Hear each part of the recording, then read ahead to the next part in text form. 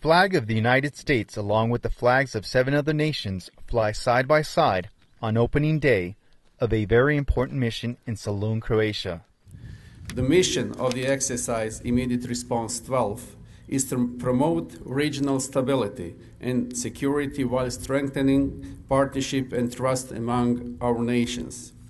With the strong guidance and cooperation of the United States Army in Europe, this exercise has grown to a battalion-level field training exercise, incorporating country platoons from Albania, Bosnia-Hersegovina, Montenegro, and Slovenia, while Macedonia and Serbia will be observing the exercise. Attention.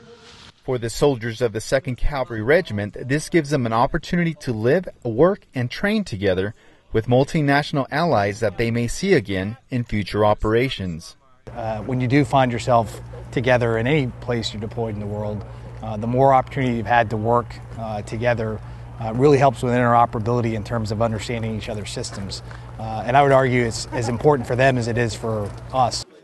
The goal for this 2-week exercise is to build trust, promote stability and security in the region. I'm Army Sergeant Jose Ibarra, Solun, Croatia.